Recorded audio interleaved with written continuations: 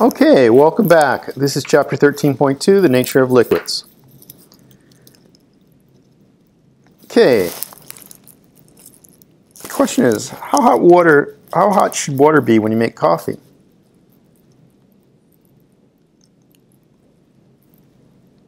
Okay, if it's too hot, you're going to vaporize some of those liquid oils. If it's too cold, you might not dissolve the coffee into your cup. Okay, so we want to look at the physical properties of a liquid.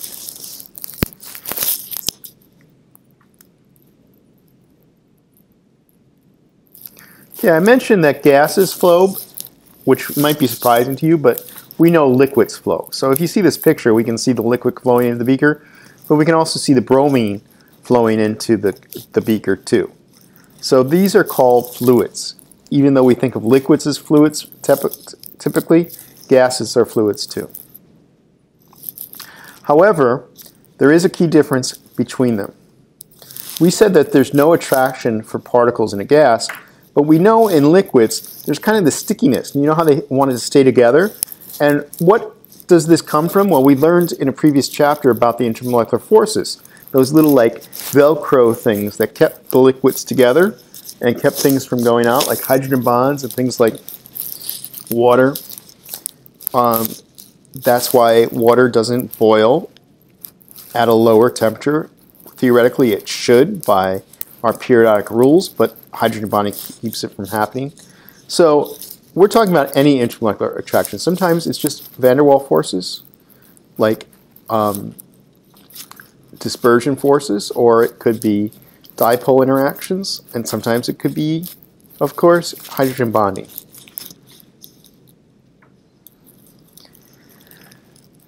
Okay, so there's this interplay between motions in particles and the attractions among the particles determines the physical properties. So in other words, it's not like a solid where it's really tightly held together, usually by bonding, but it's really just because the intermolecular forces keep them together. And depending how strong they are might mean how easy it is or not easy enough to turn it into a gas. Okay, we know that liquids are more dense than gas. They're touching each other. So if you pour a liquid into a container, it's going to pour a set amount or set volume because it has a definite volume, but its shape can change into the shape of the container. Okay, if we try to increase the pressure on the liquid, it's not going to have very much effect because it's got a set volume. So in a gas, we can decrease the volume of the gas by pushing it down. Of course, that's going to increase our pressure, but we can push it down like with a piston. Okay, the same is true for solids. If you start pressurizing a solid, it's going to resist unless you put enough pressure that it breaks into little pieces, okay, and destroy it. Okay, what are ways liquids and gases are similar and one way which they are different? Okay, we just talked about that, so I'll let you describe it. Okay, they both can flow, so they take the shape of the container. The molecules in liquid, however, have attractions that aren't present in gases, so they kind of have a definite volume and will not simply fill their container, they'll just take the shape as much of the volume that they have. All right, evaporation. We think of several things: evaporation, boiling, vaporization. Okay, so if we look at the idea of vaporization, we have two forms of vaporization.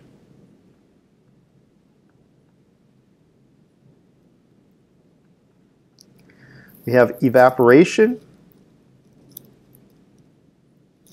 okay, and we have boiling. Evaporation is basically any time you vaporize particles when you're not at the boiling point. Boiling point happens throughout the whole liquid. This is usually a surface phenomenon. Okay, and what happens is Remember how we said temperature is average kinetic energy? Well, if we have a container and everything's moving slightly different, every once in a while, one particle will get enough energy to go into the gas phase. That's what we're talking about with evaporation. In boiling, all the particles are getting enough energy to turn into gas. All right, so there's vaporization, and there's our definition of evaporation, which I just went over. So here's a picture. Here we have an open container, and we see that particles are starting to come out through evaporation. And they'll keep on, eventually it will totally evaporate. In the closed system, however, you'll reach an equilibrium, an area where there's only a set number that are in the gas phase, and the rest are in the liquid phase. And what happens here is that, say I want this one to become a gas now. If that happens, then one has to go back, because this is a known ratio in a closed container. In an open container, these are going out into the world, so they're going to keep on evaporating. So that's why we stopper a bottle, for instance, to keep a liquid in. Whereas if we put a bottle of perfume and open it, after a while, all the perfume is gone. So we have like this escape velocity for evaporation. There has to be a certain kinetic energy for the molecules to start escaping the surface. And sometimes some of the particles that do escape collide with molecules in the air and go back into the liquid. So I mean, it's an ongoing process. Of course, as we heat it, more of the particles have higher kinetic energy, so more of them can evaporate until we get enough energy that all of them can boil. And of course, things with higher kinetic energy are going to escape first. Things with lower will stay in a liquid phase. Now what does that do? It makes, as those evaporate, okay, this is important, as things evaporate, those higher energy particles have escaped. That leaves lower energy particles there, so the average kinetic energy goes down, which means temperature will go down. So when you evaporate, for instance, when you sweat, okay, it's actually a cooling process because you're evaporating that liquid, okay?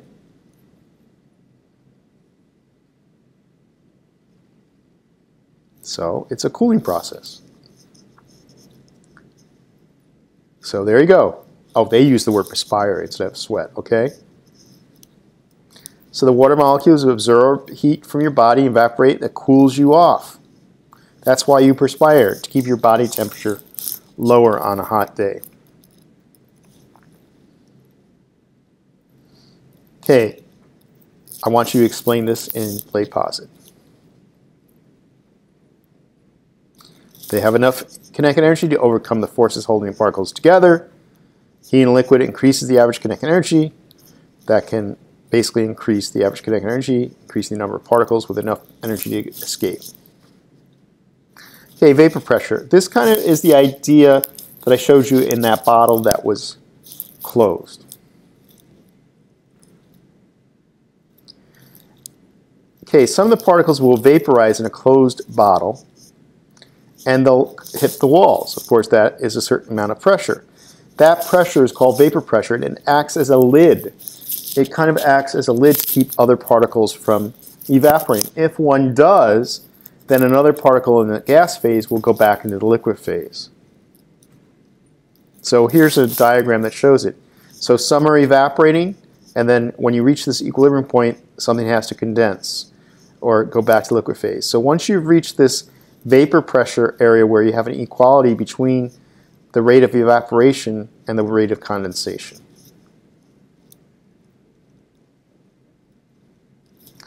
Okay, we call this a dynamic equilibrium, meaning that dynamic means to move. Equilibrium means it's the same. So it's not a pure equilibrium, which would mean, okay, you've got this amount here, and you've got this much here, and it's equaled out. Dynamic means that it's not changing, the concentrations aren't changing, but there's different molecules that are making up each phase. So there are molecules moving, but it's not really discernible because the pressure isn't changing and the rate of evaporation equals the rate of condensation. So the net gain and loss is zero. Okay. One of the things we do when we make coffee is we grind it. We don't want to grind it too much because it might, allow some of those oils to vaporize. One, there's kinetic energy involved when you're grinding it, obviously, from the blades, but you also, are exposing it more to the outside air.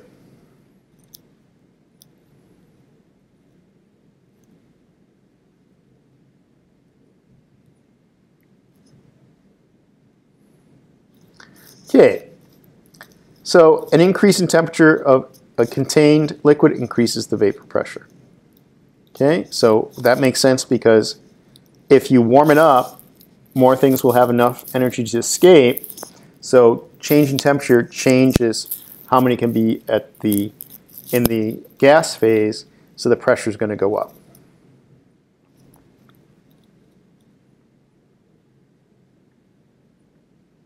All right, so let's look at three liquids. If we look at diethyl ether, we can see that it has a much higher vapor pressure, which means we have a lot more things in the gas phase as we increase temperature, compared to water, which is about 1/6 as high a vapor pressure. So, at 100 degrees at the boiling point. So if we look at, at 20 degrees, which is about room temperature, we see a huge difference between diethyl ether, ethanol, and water. Okay, something that turns into gas very easily through evaporation is called volatile. So this is how we measure vapor pressure. We have our container, our closed container, and we have a tube coming out of it, and there's mercury, a U-shaped tube with mercury in it. So as the pressure increases, it's going to push the mercury up this tube, and we can measure then the distance between these two things, and it'll be in millimeters of mercury, which we could recalibrate into kilopascals. So we can see what the vapor pressure is. When we heat the ethanol to a higher temperature, we see that the vapor pressure goes up.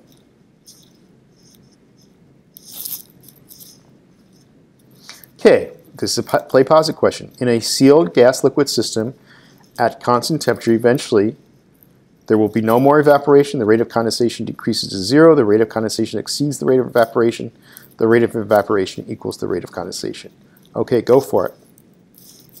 I hope you picked D. Okay, boiling point. What's boiling point? Okay, it's the temperature at which particles throughout the liquid have enough kinetic energy to vaporize. That's boiling point. So you've given it enough energy that all the particles can now vaporize because you've changed the average kinetic energy to a point where they have enough sufficient energy to escape the liquid phase and form into the gas phase. So the boiling point is the temperature at which the vapor pressure of the liquid is just equal to the external pressure of the liquid. So, in other words, at 1 atmosphere, for water to boil at 100 degrees Celsius, the vapor pressure has now gotten to basically 1 atmosphere. Now, if the pressure changes, for instance, if we go to a lower or a higher mountain, if you ever looked at a cake mix, you'll see high altitude directions. The boiling point goes down because it requires less energy to get to the lower atmospheric pressure. So say the atmospheric pressure is 0.95 of an atmosphere. It doesn't have to go as far. So therefore, the temperature will be lower.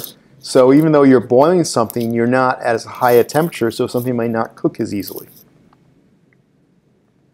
All right, so at sea level, okay, we see that if we are at 100 degrees C, we start boiling. At Mount Everest, we're going to see it boiling at 70 degrees C. I'll have you take a chance. I'll keep that slide there for a second for you to read through it.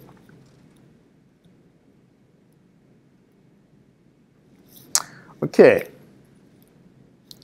Now, you can use the graph that I show you. There's several substances: chloroform, ethanol, water, ethanoic acid. Ethanoic acid is basically acetic acid, which is what we find in vinegar.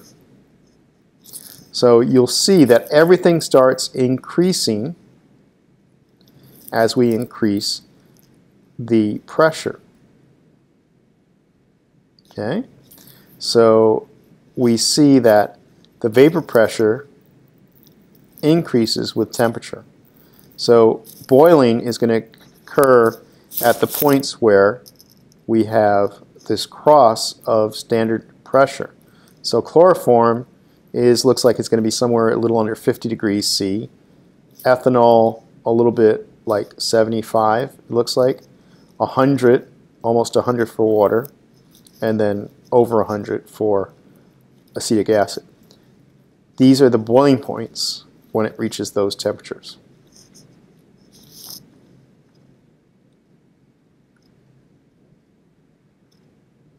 So if we move the pressure down to 60, we're going to see lower boiling points for all those things.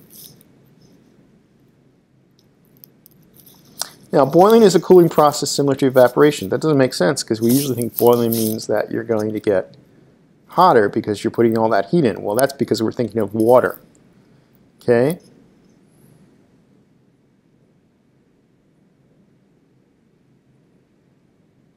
So when we make the vapor, it's at the same temperature as the boiling liquid, but it has more stored energy. Okay?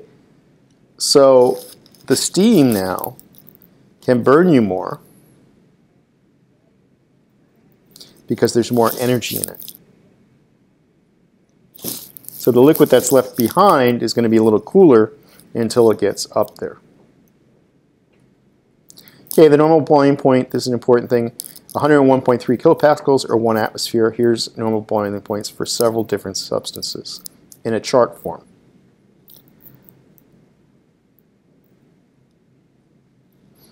Okay, I'm going to ask you to answer this question based on what we've talked about. Okay, so the boiling point decreases, altitude increases. So the boiling point of water is lower on Mount McKinley than it is in Death Valley, which is now Death Valley is going to be higher than at sea level. Okay, here are some concepts you should know. Okay, make sure you stop the tape, replay it, and take those notes. All right, sounds good.